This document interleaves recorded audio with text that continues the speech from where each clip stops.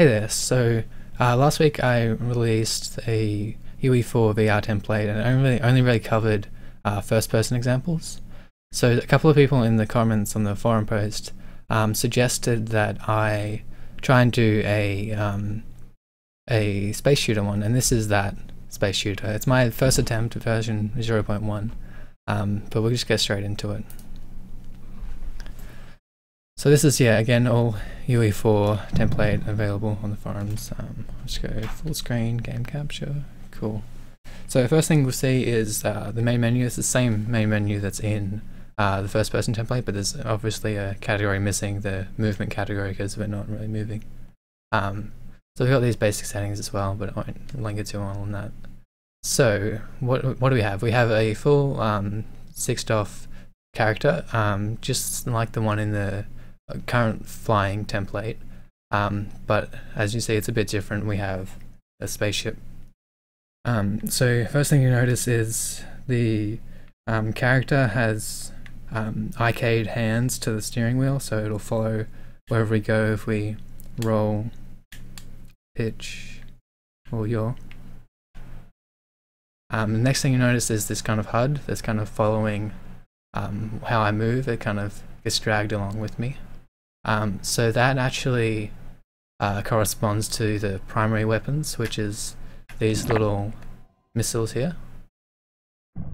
So you can see missiles fire and then they can destroy these little asteroids. These asteroids are just here for testing purposes. I mean, you can put them in a game, but ideally you would have some kind of AI or some kind of system like that. So next thing you'll notice is the UI here, the crosshair that's attached to my face.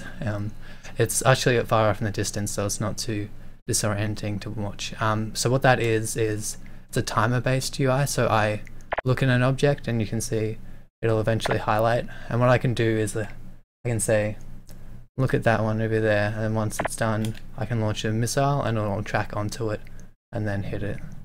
So those are the two basic weapons at the moment, these kind of primary missiles here and then the secondary missile here. Yeah, so it's kind of fun. You can control speed, so I can get faster and then just start trying to track onto things. Oh, human face. Alright. Fire, spin. So it's kind of like, basic version 0.1. Make sure you guys, if you download it from the forums, play around with it. You can always